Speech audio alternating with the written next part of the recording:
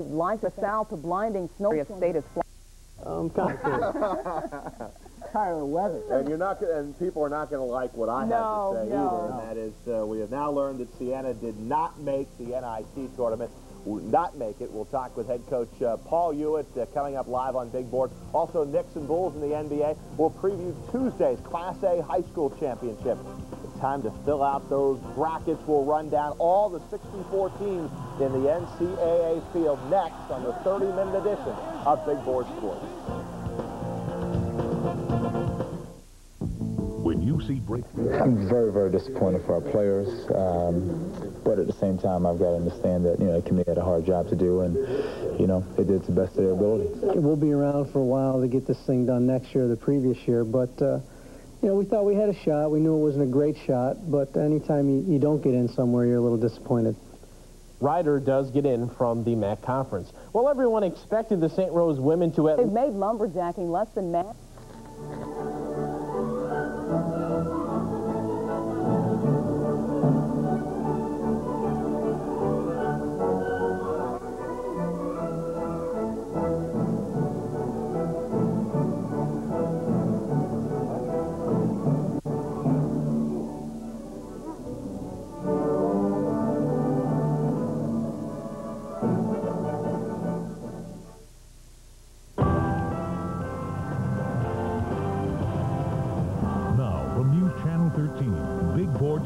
with Roger Weiland. Up next, Selection Sunday. Let the madness begin. We'll run down who's going where.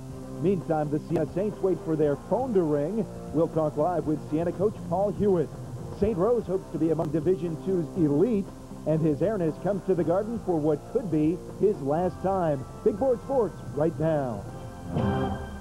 Hi, everybody. I'm Roger Weiland, and welcome to Big Board Sports Selection Sunday. Yes, in the NCAA on the road to the Final Four. The 64-team field has been announced. We'll get to all of that coming up in the program. But first, the most sought-after local sports answer of the day, the question being, did Siena get an NIT bid? As we told you earlier, no, they did not. Word came down late. Paul Hewitt and staff and members of the media were all staked out tonight at the Arc on the campus of Siena College in Loudonville, waiting and waiting and waiting. There's John Dargenio, the SID. And finally, about 10:15, word came down that a 17-12 record, a spot in the MAAC finals, would not be quite enough. Instead, the committee chose 18-9 Ryder to represent the MAAC. I thought our guys gave us a tremendous effort this year. Myself and the rest of the coaching staff couldn't be happy with how they performed for us. And, to fall just short, very disappointing, especially for our senior, Jimmy Sekatarski. All right, we'll talk to the coach coming up live in just a few minutes. But the other big story, the NCAA Division II championships are already underway. St. Rose men are going to the Elite Eight in Louisville. Hey, Brian Bury's team won their 26th of the year tonight against Stonehill in the Northeast Regional Final. This game was tied at 72, time running out in regulation. St. Rose got 3 cracks at it. None of them would fall. They go to overtime. We take you to the first overtime. Damon Reed on the inside here with the finish. 2 of the 4. Stonehill was up 3 with 10 seconds left. Jermaine Henderson hits the 3 to tie it, and we go to a second overtime. Henderson had 6 of his game by 33 in the second OT and was the tournament MVP. St. Rose the elite after beating Stone 97-87 in double overtime. At halftime all year long, every time it's broke, we found a way to fix it. And with a minute 32 seconds left, Jermaine was struggling, and I told him, Jermaine, you got a minute 32 left in your career. Let's go fix it. And he did. I can't put it into words. It's great. I'm glad we won my senior year. I've been through a lot in the past 12 months. This is just a great culmination to end the year, but it's not over yet. Hopefully we can go down to Louisville and win some games. Now, hopefully they can. They get some time off. They're not playing out of the 18th of March. It's a Wednesday. 3 p.m. in the afternoon, St. Rose against Fairmont State. Now, before we get to all the seeds in the tournament, the 64-team field, this was Championship Sunday in all the major conferences. Let's start out in the ACC title game. Duke and North Carolina. Duke on a first-half run behind 12 points from 6'6" sophomore Chris Carrawell, and Duke was up 33-28. But in the final 3 minutes of the half, Carolina on a 12-0 run. Junior Antoine Jameson with 10 points. UNC up by 4 at the break. Second half, more Carolina, more Jamison. He finished with 20 points and now 18 rebounds. And number 4, North Carolina, knocking off number 1, Duke, big time, 83-68.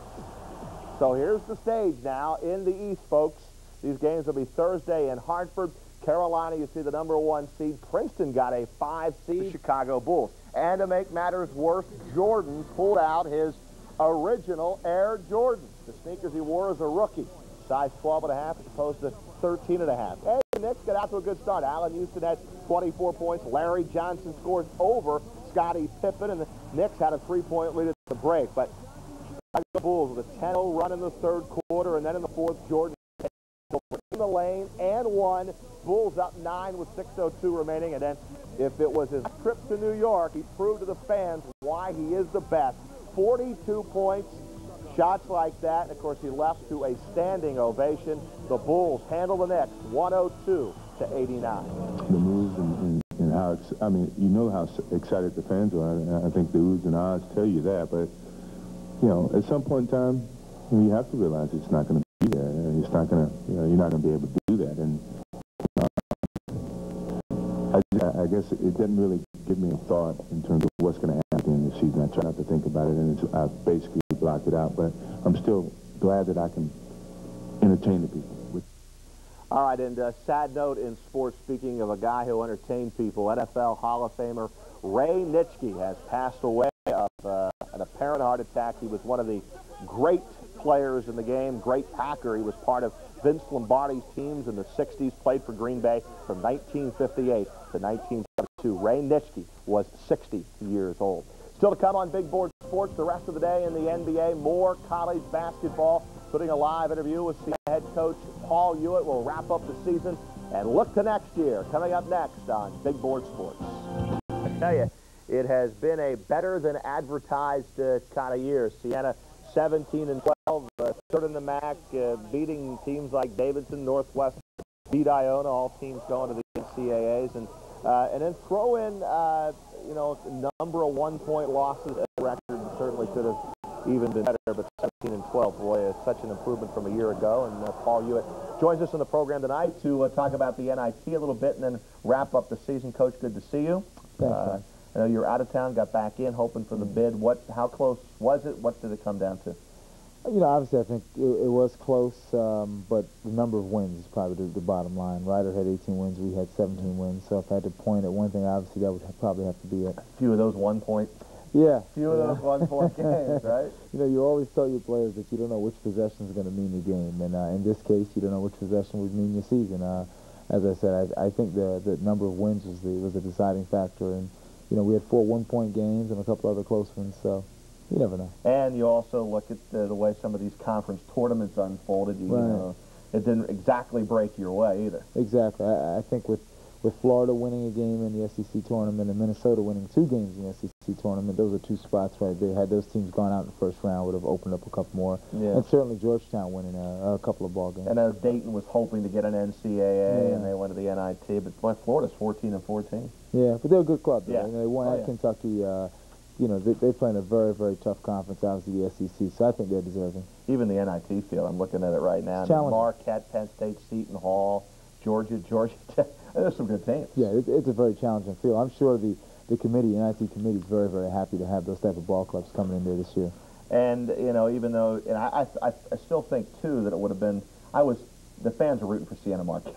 Seattle we all were. It would have been it had to have been talked about. I'm sure it was. I was down at the Big East tournament on Thursday, and that was the talk around the Garden. Everybody said they were going to send Marquette up here. Right. It was a great game for the area. But, you know, again, you know, I'm happy we were considered, very, very disappointed we didn't get in.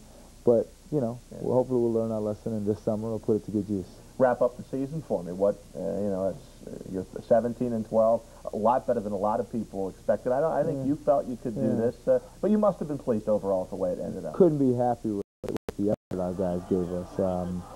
You know, just a hard play night in, night out. I would say of the games we played, of the 29 ball games I guess we were playing, I would say 27 times I thought we gave the best effort we could give. There were a couple of games I thought we were, for different reasons, didn't come out and play with the same intensity, but these guys gave us everything they had. And I could tell from preseason conditioning and the individual instruction drills we did early in the year that this was going to be a good group. And I told everybody that, listen, I thought we were going to win some ball games this year. My goal in the regular season was 17, and we came up with 15 regular season and 7 overall. So happy for these guys to taste winning again, and hopefully we'll learn from this year and put it to good use this summer. Yeah, so next year, let's see, 20 wins and no problem winning the MAAC finals. We'll be in the big dance. Where are we going, Coach? You know, I tell people, and I told the kids this, especially the latter part of the season, you know, you put yourself in a position where you can do something special this year, and you don't take it for granted. You don't ever take these type of situations for granted, because next season there's no promise. There's no promise that the guys are going to come back in the same type of shape they were in. They're going to work as hard on their game as they did last summer. Injuries, you got to stay away from injuries. There are a lot of factors that go into having a very good season, and you know, you don't take those factors for granted. But what you have to do is to work as hard as you can to prevent injury, prevent decay of your skills, and hopefully come back a little better. You've got a lot of kids back. Obviously, this was still a pretty young Siena team. Yeah. What about the kids you have coming in? Without, you obviously can't go into details about that, but you expect some of those kids to come in and like the class you're bringing in? Yeah, I think all 3 young men that were coming in have an opportunity to come in and contribute. If they have a smooth adjustment. And obviously, everyone now knows your system, and everybody coming back. I mean, it should be an easier transition there for you. Yeah, absolutely. You know, the fact that we've got a year in and that these guys know the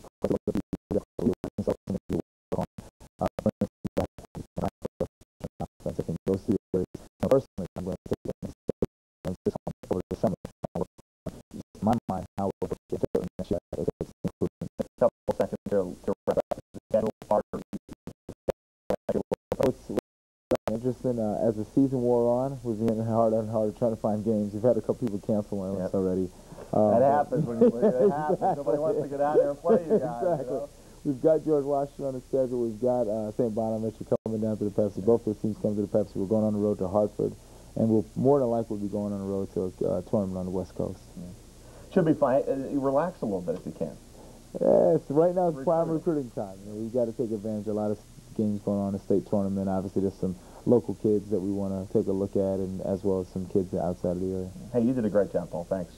Thanks, Ryan. Appreciate you coming in tonight. Okay. Paul Hewitt, the head coach at Siena College, with a terrific season in the books. Now, a little surprise here. The St. Rose women's basketball team, 33-0, had a chance to advance to the Division II Elite 8 and got beat last night. Kurt Bailey and the Golden Knights needed to beat Bentley at Siena College to continue the season.